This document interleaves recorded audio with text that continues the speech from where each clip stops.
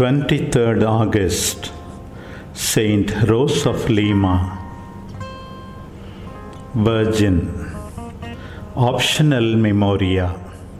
Born at Lima in Peru in the year 1586, she advanced in virtue in her daily life at home, and after taking the habit of the Third Order of Saint Dominic, she made great progress in a life of penance and mystical contemplation. She died on 24th August in the year 1617. A reading from the writings of Saint Rose of Lima. That we may know the love of Christ, which surpasses knowledge. The Lord our Saviour raised his voice and spoke with incomparable majesty. Let all know, he said, that after sorrow, grace follows. Let them understand that without the burden of affliction, one cannot arrive at the height of glory, that the measure of heavenly gifts is increased in proportion to the labors undertaken. Let them be on their guard against error of deception.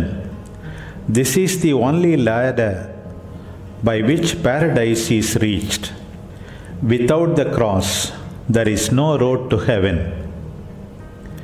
When I heard these words, I felt a great impulse to rush out into the street and shout at the top of my voice to everybody, no matter what their age, sex, or condition. Listen, all you people, listen, all you nations. By Christ's command, using the very words which he uttered, I tell you most solemnly, no grace without suffering. Labor must be heaped upon labor to plumb the depths of the divine nature, the glory of the sons of God, and the perfect happiness of the soul. The same inspiration kept urging me to tell abroad the beauty of divine grace. So strong was it that I seemed unable to breathe, and it caused me to perspire and pant.